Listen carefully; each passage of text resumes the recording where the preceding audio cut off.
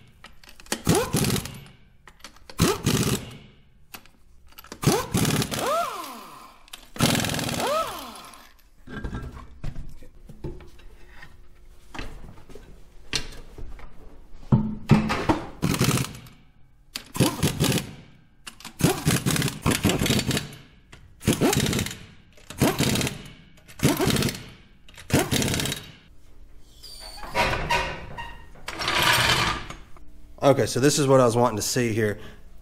Judging by this, nothing's really going to stick outside the fender well. I think we're going to do pretty good on our clearances. Went ahead and stuck the big wide wheel on the back. Kind of more of a hot rod look. But anyway, these are just temporary wheels and tires. We'll get something else on there later. But the ones I'm going to run are not going to be wide like that. So they're, like I said earlier, they're going to be closer to stock, so I went ahead and put the stock on there. This gives me a little more room to work. I can get up in there and get to my fender bolts a lot easier, stuff like that, without having the big gigantic wheels and tires in the way. How cool would it be to put these on there, man? Could you imagine having those on the back of there? Wrong bolt pattern. These are 5 lug, mine are 6. I'd probably have to change the whole rear end out to make those fit. But man, that would look good.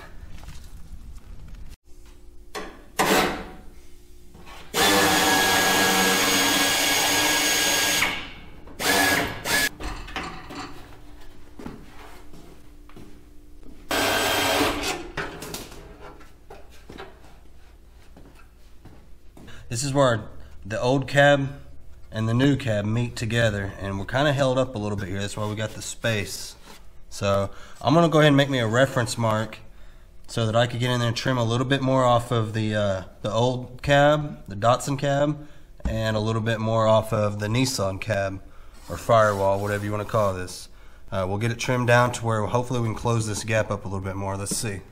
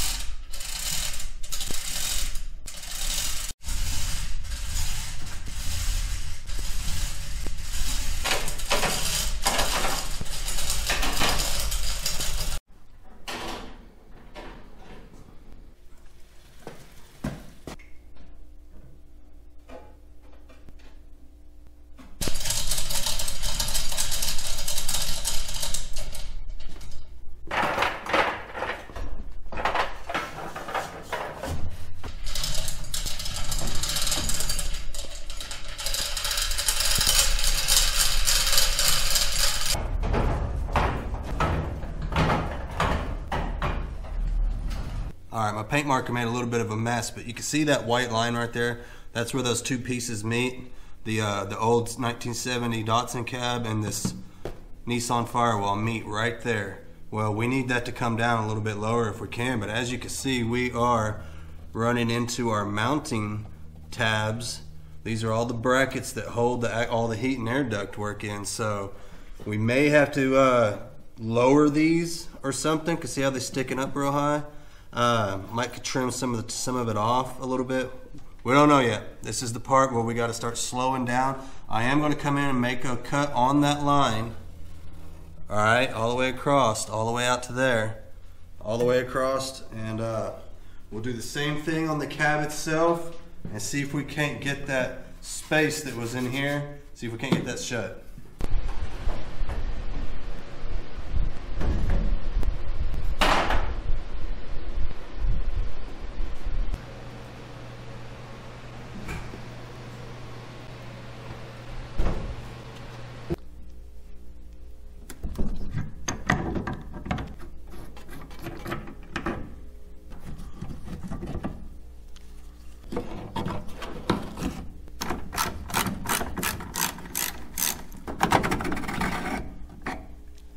Alright, so I just ran me some masking tape. This is going to be my cut line right on top of this tape.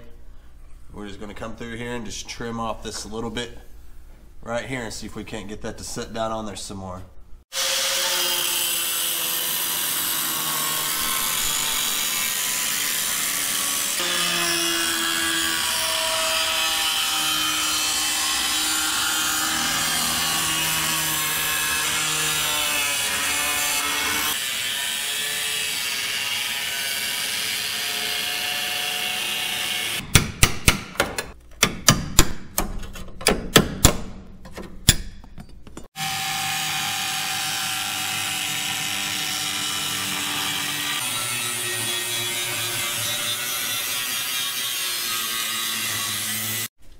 Alright, so as you can see, we cut all along through here on our tape line. Just got this one little piece over here and then our little spot welds, and we'll have this part cleaned up. We'll go through and dress up some of this, and then we'll cut some more off of the firewall on the Nissan.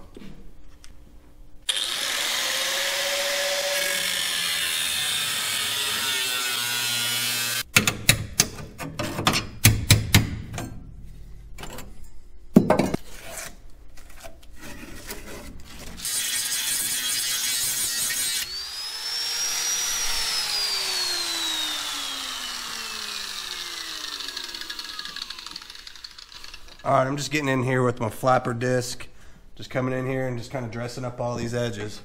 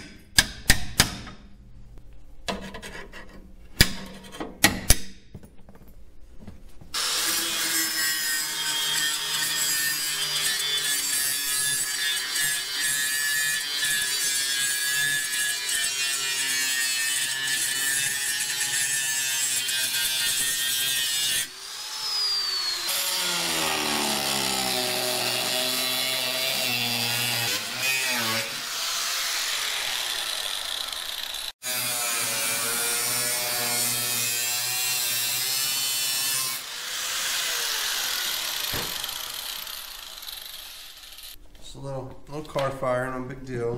I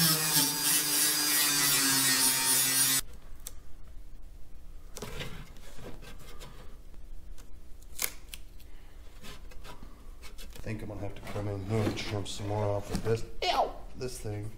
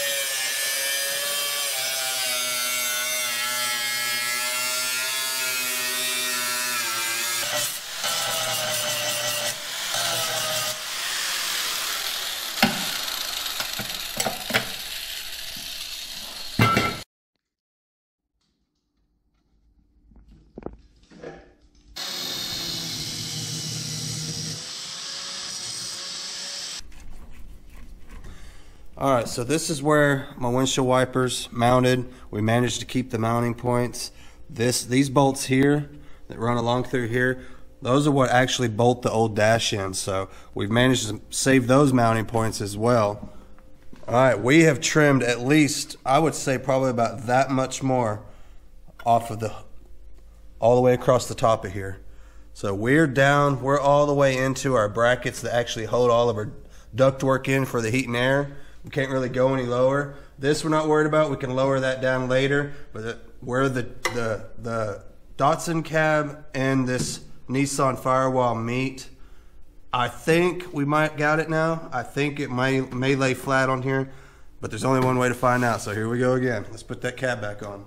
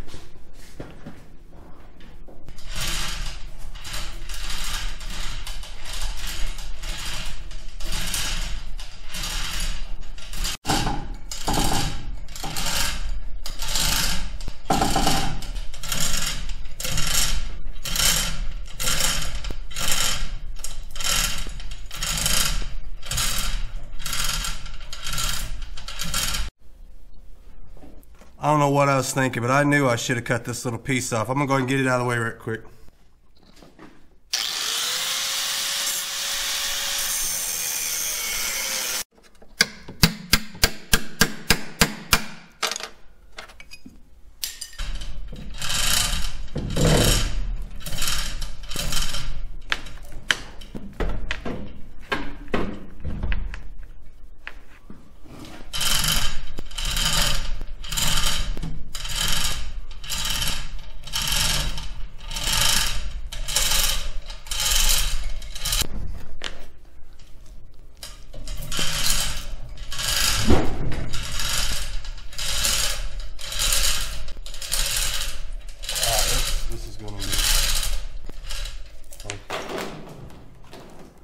All right, look how much better that lays down on there.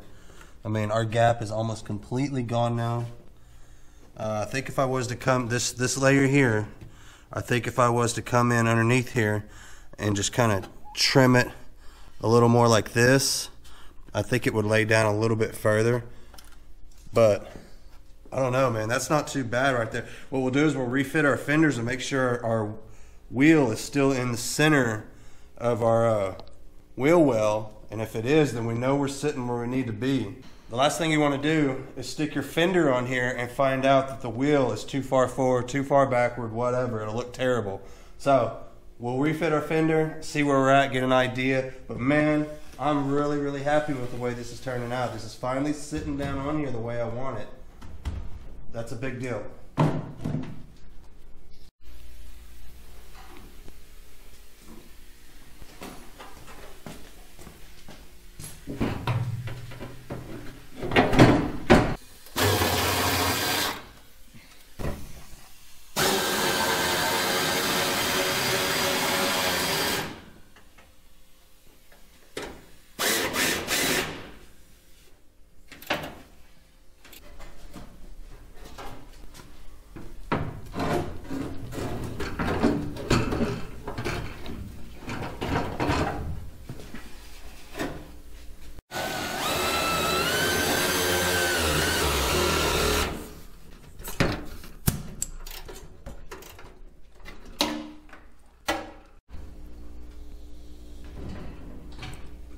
All right, I think that looks pretty good. I mean, that is perfectly centered right in the wheel well. I don't think it's too far forward, too far back, but it's still it's just kind of hard to tell with it being up so high.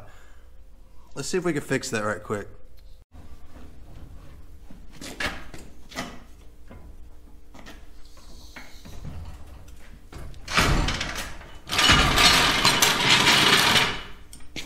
Oh, that's more like it. It's getting closer.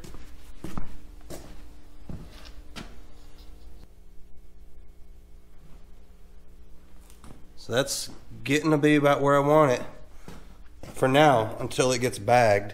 When we put the airbags on it, it'll be way lower than that. We're still jacked up in the back. We've got to put our 3-inch lowering blocks, probably go 4-inch lowering blocks in the rear. Get the rear down a little bit.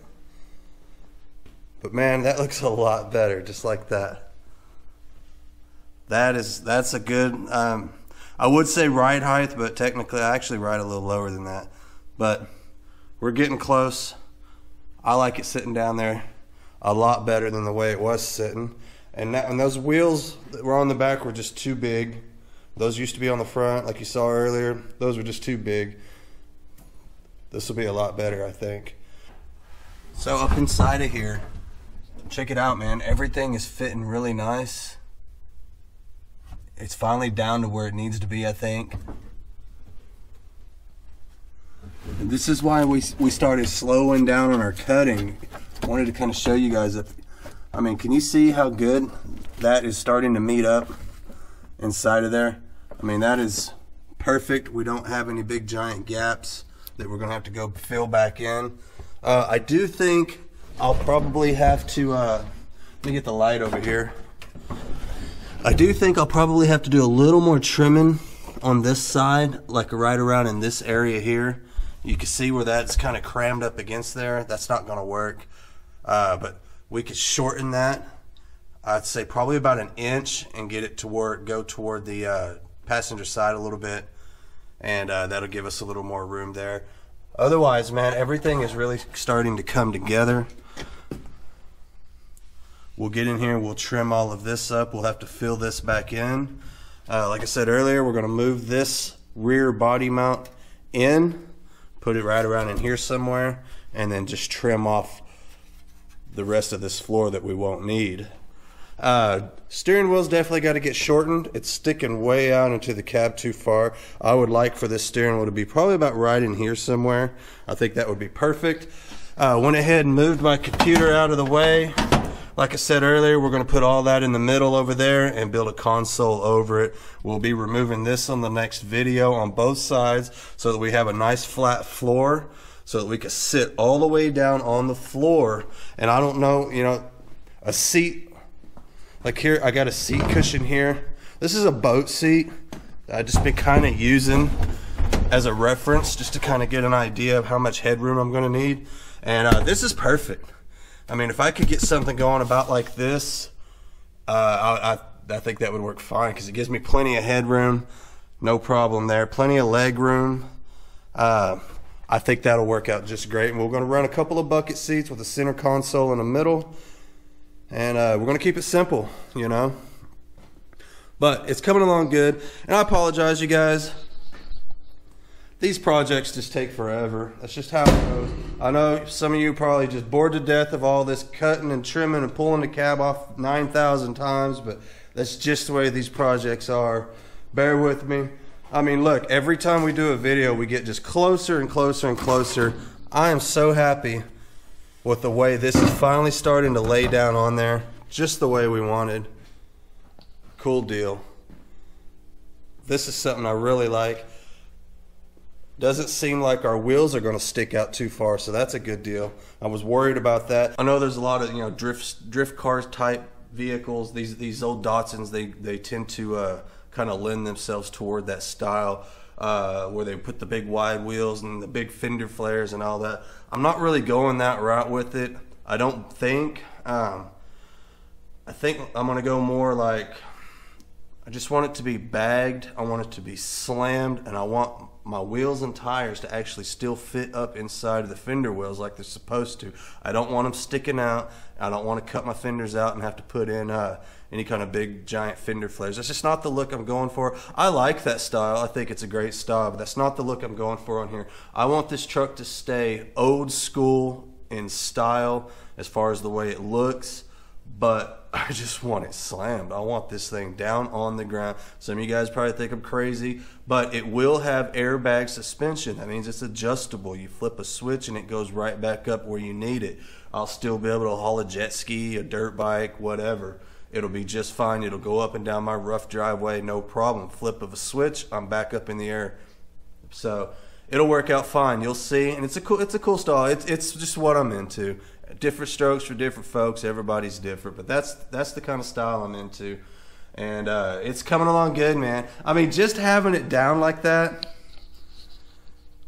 man, that's motivational, dude. I'm glad I went ahead and did that, because just looking at it like that, it's like, oh man, I can't wait to figure out what we're gonna do on this body drop. I honestly don't think I could go any lower with the cab. I'll run out of headroom.